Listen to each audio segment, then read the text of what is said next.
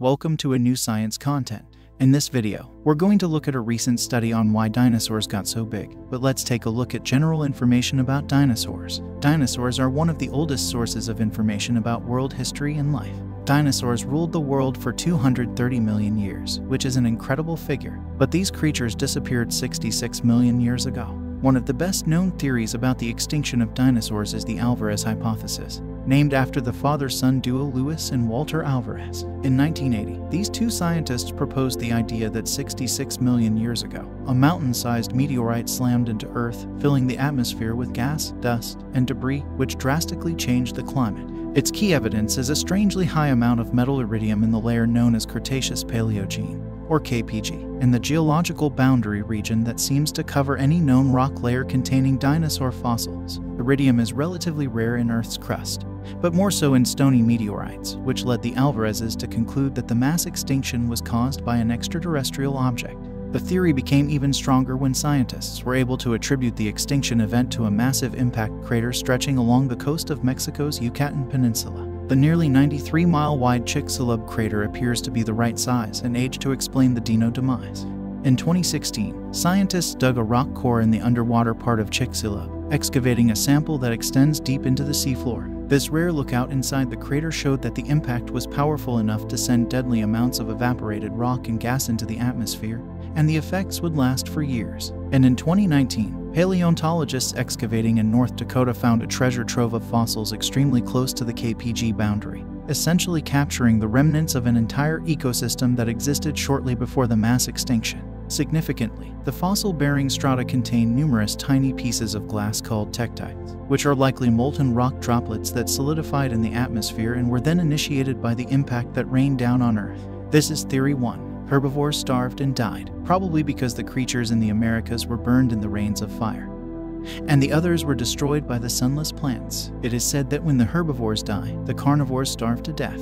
This great extinction, which probably destroyed 3/4 of the world, was completed in 100 years. One of the things I wondered about in the extinction of the dinosaurs was, why didn't the birds go extinct? Studies have shown that the ancestors of today's birds were birds that walked and lived in burrows during the meteor impact. The second theory is volcanism. Other scientists argue that the evidence for a major meteor impact is scant and the more likely culprit may be Earth itself.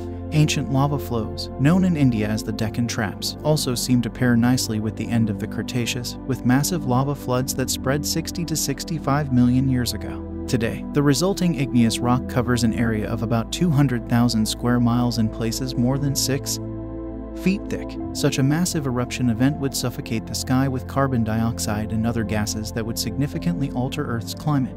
Proponents of this theory point to many clues that suggest volcanism is more favorable. First, some studies show that Earth's temperature was changing even before the proposed impact event.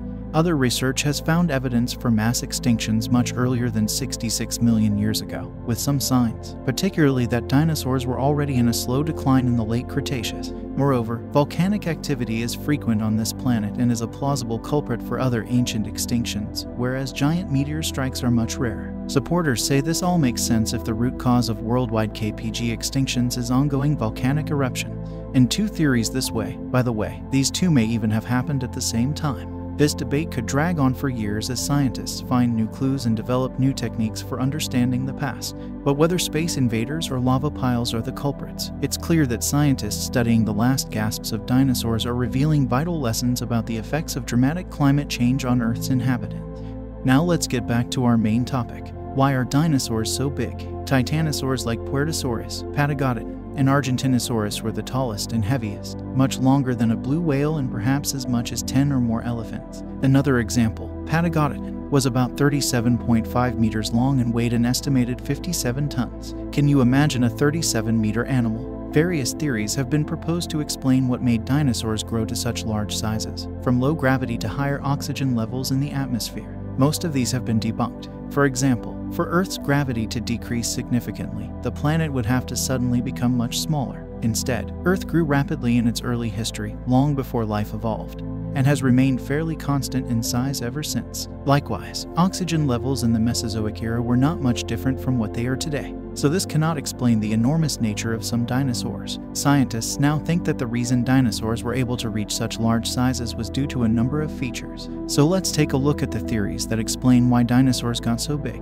Theory 1 had plenty of food. Dinosaurs lived in the Triassic, Jurassic, and Cretaceous periods. During those times, the climate was much warmer and CO2 levels were 4 times higher than today. This produced abundant plant life, and herbivorous dinosaurs may have evolved large bodies, in part because there was enough food to support them. Theory 2 had bird-like breathing. The lighter bones of dinosaurs were associated with bird-like respiratory systems. The lighter bones of sauropods and theropods contained air sacs that worked with their lungs to make their breathing very efficient, while humans and other mammals only received oxygen when they breathed.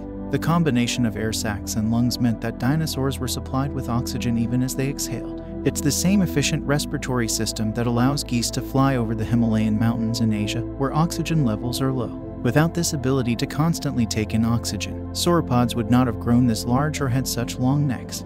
Theory 3, they could use their energy efficiently. It wasn't just the sauropods' breathing that was productive, so was their metabolism, how food is converted into energy and ultimately waste. Although sauropods grew very quickly when young, as they got older their metabolism slowed down and became more efficient, so they needed less food than mammals for their size. Sauropods, and especially titanosaurs, had very large stomachs. It took longer for the food to pass through, giving the dinosaurs more time to digest the food and expel the nutrients. They were able to eat plants that other animals might struggle to digest. They probably ate conifer leaves and twigs, and possibly even cones. These larger dinosaurs also lost less energy as heat because they had less surface area than their body volume. Theory 4. They grew up to gain an advantage over each other. Being big had many benefits. The gigantic size of titanosaurs and other large sauropods helped protect them from predators. They can also eat food that other animals cannot reach. In times of famine or drought, they can survive for a while thanks to the oil and water they store in their bodies. These dinosaurs were also well suited to travel long distances, helping them find new sources of food, water, and mates. Also, being big was an advantage over hunters, but hunters grew as well.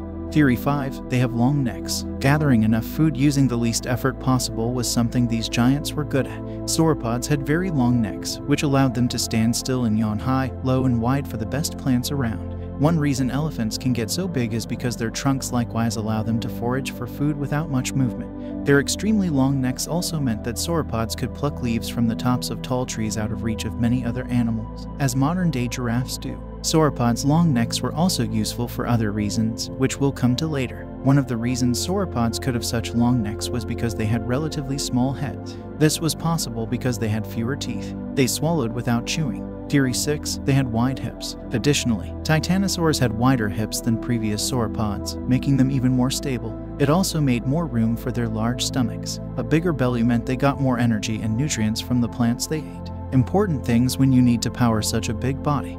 Theory 7. They had unique hands and feet. Sauropods had other features that made them more stable and able to bear heavy weight. Their wrists and ankles were less mobile, which made them stronger. Their hands and feet were also large and padded like elephants, which helped them spread their weight. Theory 8. The advantage of being upright. All dinosaurs had an upright, column-like stance. This can support a large body better than the spreading stance of other reptiles such as lizards and crocodiles. It also allowed the dinosaurs to use less energy to move. All dinosaurs shared this body shape advantage. But while 2 legs are fine for running, and therefore all predatory dinosaurs are bipedal, 4 legs can support a much larger body. This is why the largest bipedal dinosaurs such as Spinosaurus, Tyrannosaurus, and Giganotosaurus weighed only 7 tons. This is still huge, but the largest sauropods were about 8 to 10 times heavier.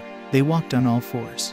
Theory 9. Bony head ornaments lead to greater size. North Carolina State University paleontologist Terry Gates realized that all dinosaurs with bone ornaments on their heads were gigantic dinosaurs, and he set about developing a theory about the relationship between them. Of the 111 theropod skulls he and his research team examined, 20 of the 22 largest predatory dinosaurs had bony head ornaments from mounts and horns to crests, and only one of the dinosaurs under 80 pounds had such an ornament. Those with these characteristics developed faster, 20 times faster than those without. The larger size helped it survive and hunt, sure, but the ornamentation may have also helped make it impressive for potential mates. Thus, size and skull features were transferred faster than their shortcomings. Theory 10. Thanks to their air sacs, dinosaurs gained superiority over other creatures and their diversity increased. This theory is actually the main topic of this video. Researchers at Campinas State University in Brazil's São Paulo state believe they finally have the answer. In a new study, they explain that the air sac structures in the ancient dinosaur Mexican Yucatan are key to understanding the evolution of dinosaurs, which continues to captivate our imagination. Mexican Yucatan, which roamed southern Brazil about 225 million years ago, is the oldest dinosaur ever studied with air sac structures. These bone cavities, also found in modern birds, played a vital role in the dinosaur's ability to retain more oxygen, regulate body temperature, and survive the harsh conditions of their time. It is these adaptations that have allowed some dinosaurs, such as the mighty Tyrannosaurus rex and Brachiosaurus, to evolve into gigantic creatures. The air sacs reduce the density of the bones, allowing them to be taller than 30 meters, says Tito Orellano, lead author of the study, in a Meteor release. This dinosaur walked the Earth during the Triassic and paved the way for the extraordinary diversity we saw during the Jurassic and Cretaceous period. The presence of air sacs gave dinosaurs an evolutionary advantage over other groups and allowed them to diversify rapidly, explains Ricardo Branco, uncovering the role of air sacs in dinosaur evolution. This study provides invaluable insights into the extraordinary world of these prehistoric creatures. The discovery of M. yucatan's unique anatomical features revolutionizes our understanding of dinosaur evolution, paving the way for more exciting explanations for their ancient existence. We have come to the end of the video. Don't forget to subscribe and like for science and technology content. Thanks for watching. Peace.